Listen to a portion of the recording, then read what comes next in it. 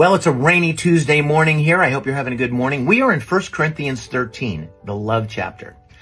And we read the first 3 verses yesterday in the message. We're going to pick it up from there. If I give everything I own to the poor and even go to the stake to be burned, but I don't love, I've gotten nowhere. So no matter what I say, what I believe, and what I do, I'm bankrupt without love. Wow. Not just the what you do, but the why you do it. Very important. Here it comes, the big stuff. Love never gives up. Love cares more for others than for self. Love doesn't want what it doesn't have. Love doesn't strut, doesn't have a swelled head, doesn't force itself on others, isn't always me first, doesn't fly off the handle, doesn't keep score of the sins of others. Wow.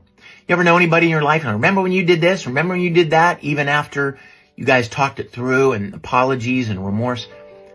That's what that's talking about. Doesn't revel when others grovel.